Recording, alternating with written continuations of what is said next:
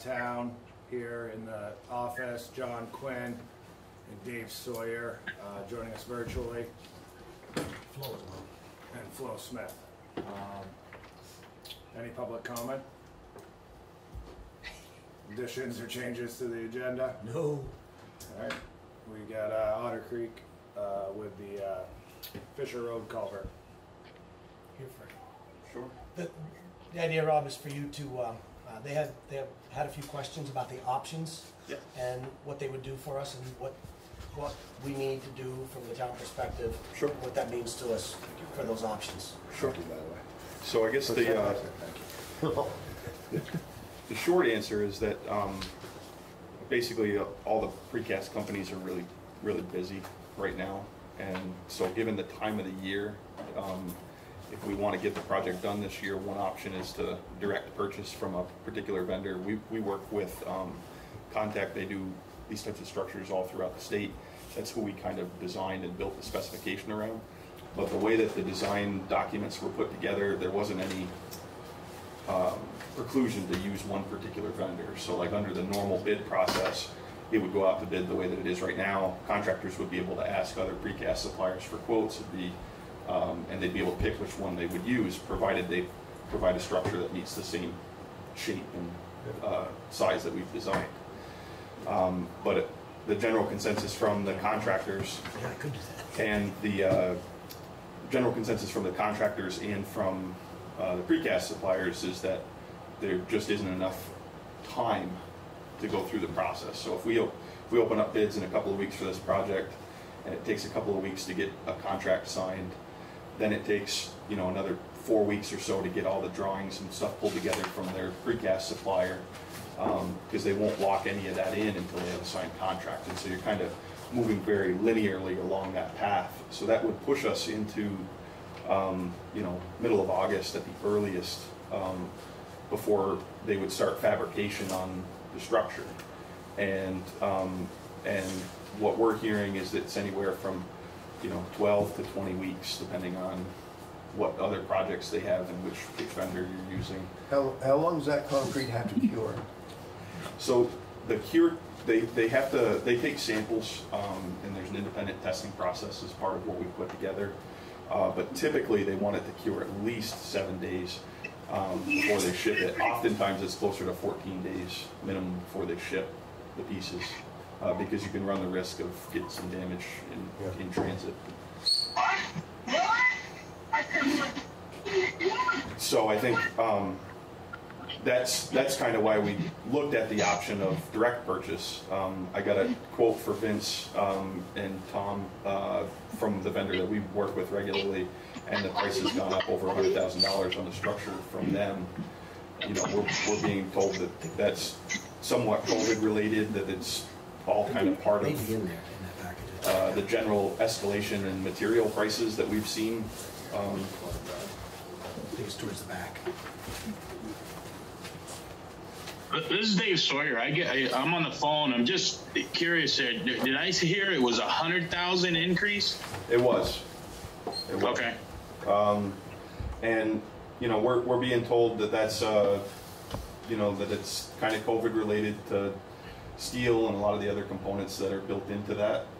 I can say that in my line of work, for what we do, like utility infrastructure projects, we've seen anywhere from 20% material increases to 75% or more on pipe and fittings and things like that. So it's not unreasonable, but it's hard when you don't have anything to compare it to, and so I thought it was important to at least have this conversation, because I think it provides a different kind of response on when the project can get done. There is an option that the project can get done this year if the town direct purchases this structure. We have the permits in place for it now. You direct purchase the structure. We basically parallel track the public bidding process for the installation with the purchase of it. That way we shorten the window by about 8 weeks, really, because we take the bid piece out of it and the contract signing and all of that out of it, and you basically move forward with the purchase of the structure. The risk is that you basically use the contingency that we had assigned for the project with the structure purchase. So if for some reason the rest of the bid comes in high, you'd be over the project budget that you guys had established. I actually haven't. Go ahead, Dave. I have another question though.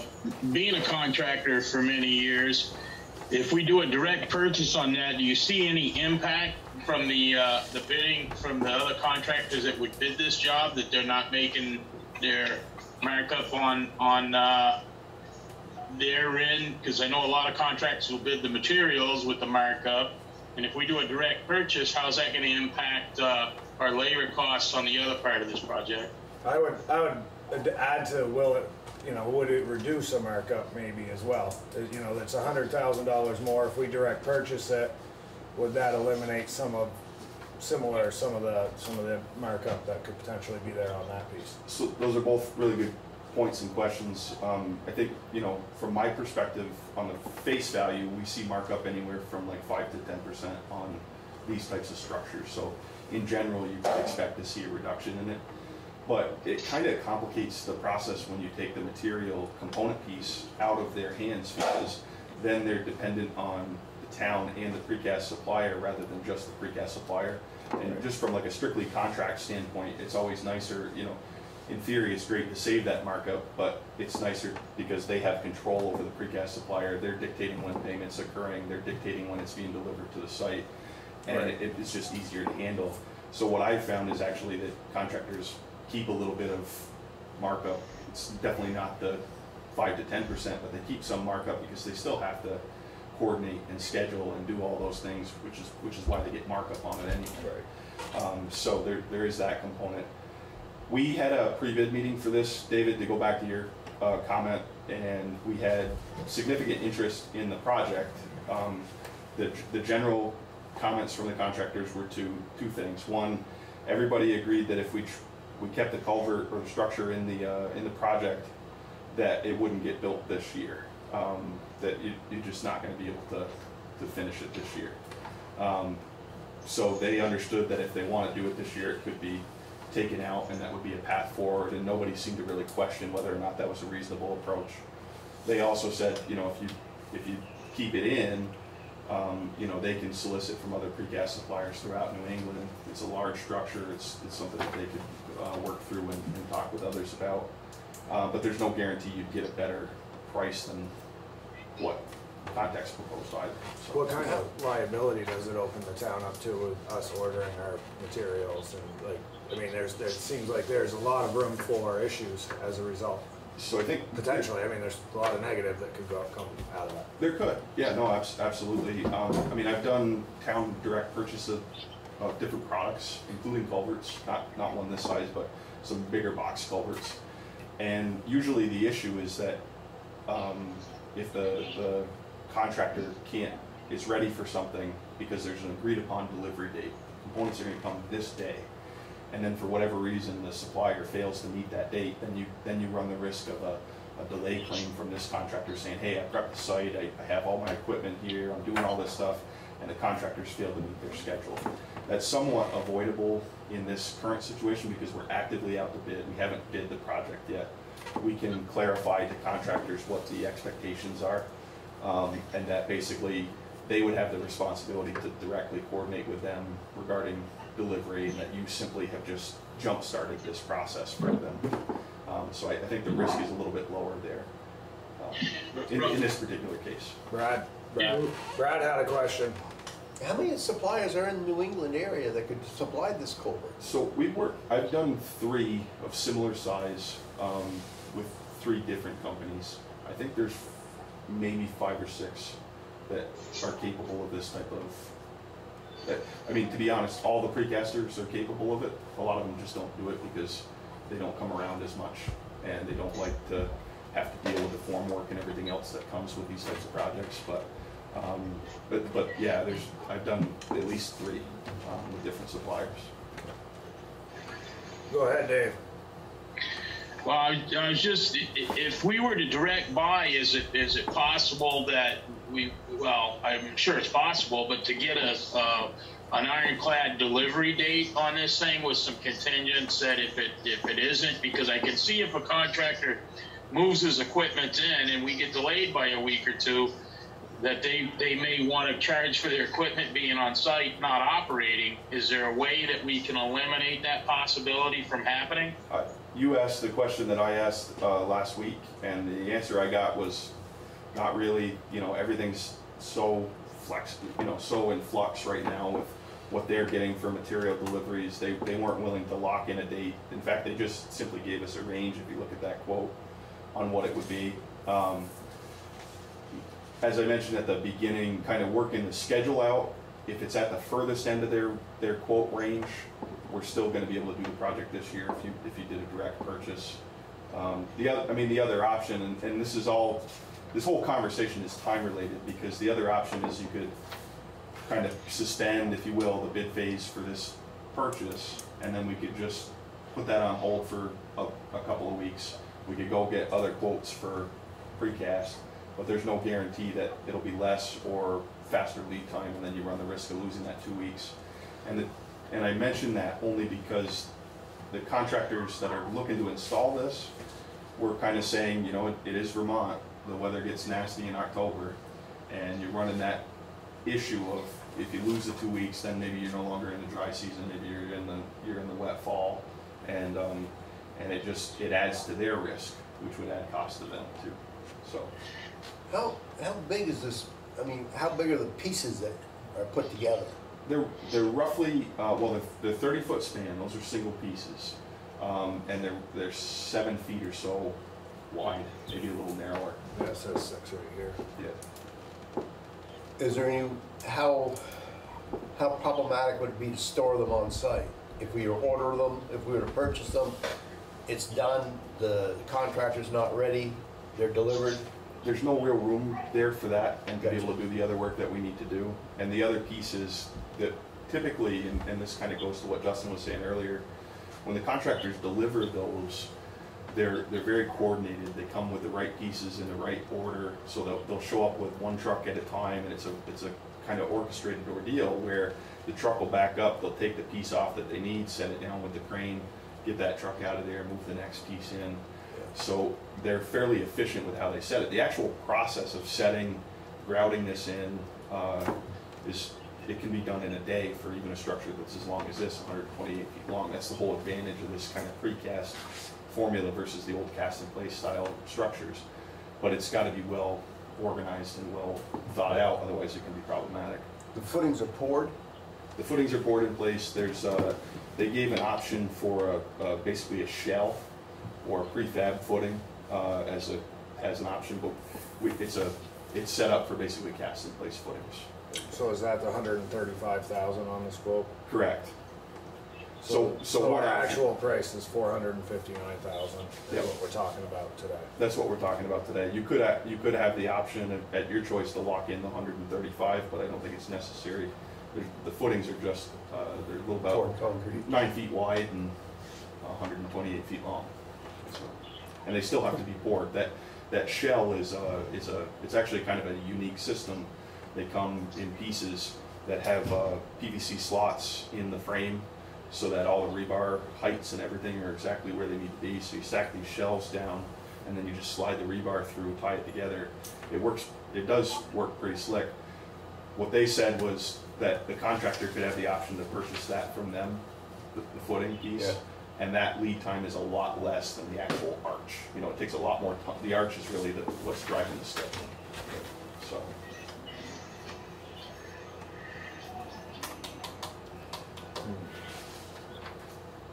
The other piece is, you know, it's still in that 20-week range.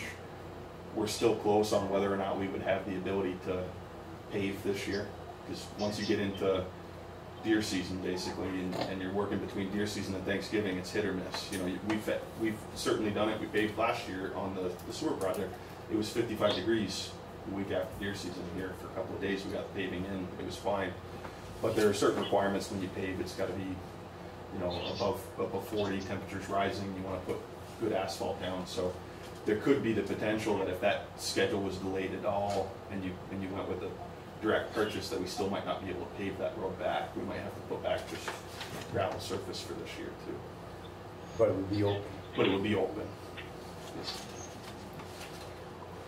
The, so if the town were to purchase the culvert, could we then pass off that would get the culvert on the schedule? Yep. Then we could pass off the coordination to the contractor? We could, yeah, because we're out to bid right now, we can revise the way the plans and documents are set up through addendum. So in fact, I haven't issued anything for this because we've had kind of this, we wanted to have the discussion with contractors, see what the appetite was for the work this year. And really, everybody said they're looking for work this fall. We had, I think, I don't want to be misquoted, but it was 8 or 9 people attend that pre-bid meeting. And we have at least that many plan holders at this point. So there's certain interest, there's definitely interest in doing it this fall.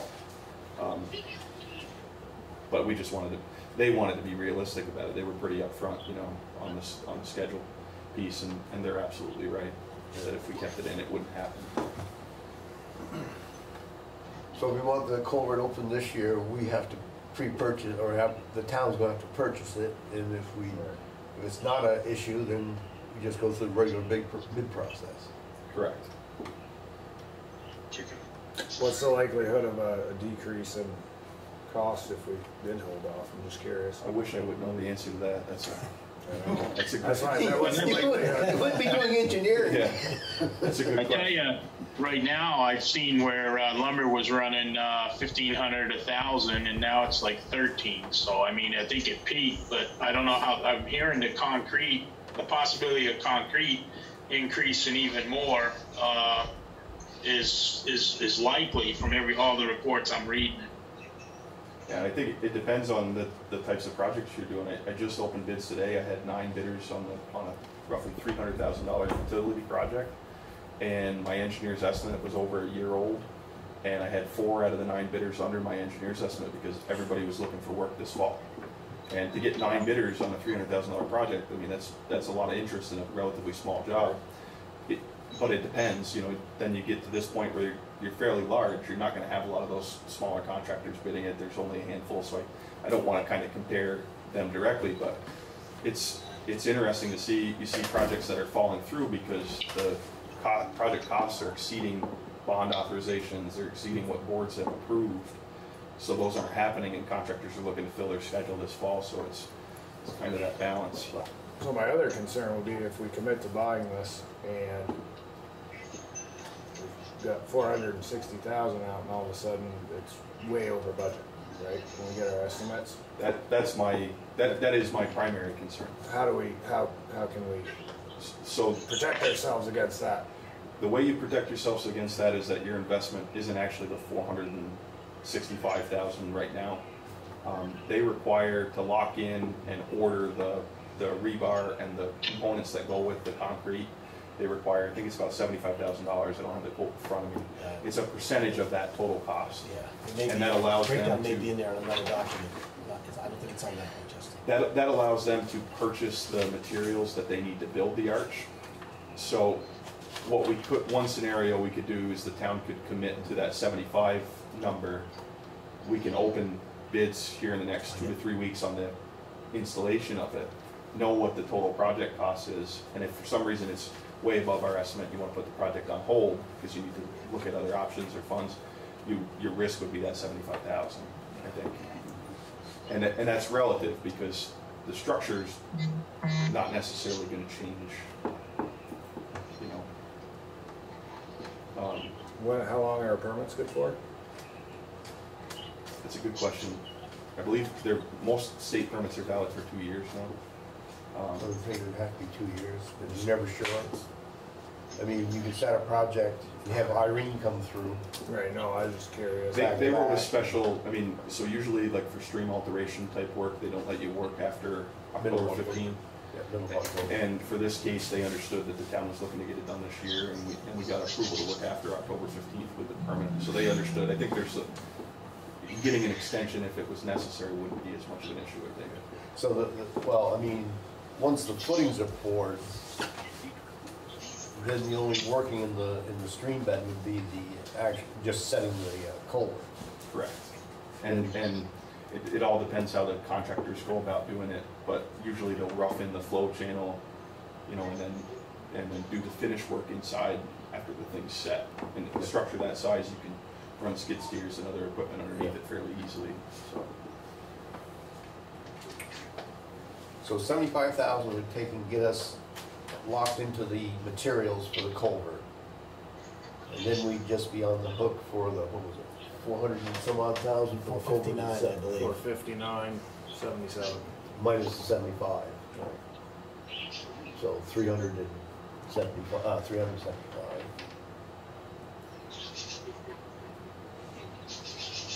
And so when the culvert was done, do the companies have a place if, for some reason, if they start forming up the culvert and it doesn't pan out, that we can do it this year, are they gonna be able to have a place to store it? So they said they could store it for up to a year at I believe at no cost to the town. They run into space issues when things Oh, yeah. last more than a year, and there's a requirement. So at that point, they'd have to charge like a rent fee. Yeah. But they have an area to store it. Yes. Okay. So then they would still be in, the company that built it would still be in charge, would still have control over the delivery. Correct. Yep. And what we could do is we could set the contract up so that the winning contractor is responsible for coordinating with this person who's already been involved with the material purchase and getting it all delivered. So hopefully that's not an issue at all. Well, no matter what, we're gonna be out, I mean, if this year or next, if it's not gonna cost us anything to store it, we're gonna be out, we're gonna be into them for the 75,000. I assume that they'll wanna be paid when it's finished. Yeah, at some point they'll actually start the fabrication, but so the 75,000 basically allows them to purchase the reinforcing, and there's a special mesh that they use Oh, for yeah. these arches. And then the other piece is it allows them to finish the production shop drawings. So they have to produce, you know, their stamp shop drawing for it, and there's an investment on that end.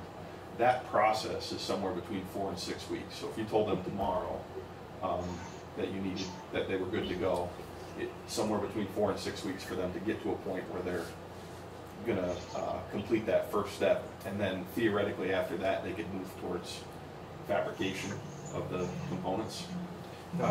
We can certainly fine tune that schedule with them and tell them, you know, what we would expect, and we can work it around the bid phase for this larger project. So in here, it says one or more of the products quoted herein is non-standard and not returnable. A down payment of 1/3 of this item is required and must be received prior to the commencement of any performance by contact. So, you got 75,000 to order that material you're talking about, but then when's this total of a third come into play? I think that's the number that they agreed to for that third. I think the third is their standard contract condition. I wish I had that answer to you, but I think they were saying to me the commitment that they need is the 75,000 because it requires them to order that mesh. And they were trying to work with the town. You know, their standard procurement policy is 1/3. That's what they would do if they gave it to the contractor.